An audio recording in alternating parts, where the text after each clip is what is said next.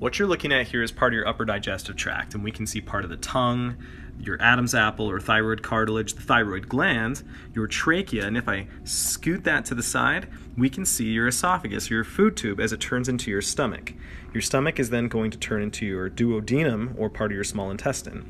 But let's say you just ate some food, so you swallowed it and it fell down into the stomach. The stomach is then going to start contracting and bathing it in stomach acid or hydrochloric acid, and it acts like a cement mixer. You can literally picture your stomach doing these contractions and moving the substance around until it turns into a paste called chyme. But let's say you secrete too much stomach acid, or let's say you're pregnant and the stomach gets scooted up super flat. The stomach acid can then be pushed up your esophagus and start to burn the esophageal lining where you don't have the protection that the stomach has. We call that heartburn or acid reflux.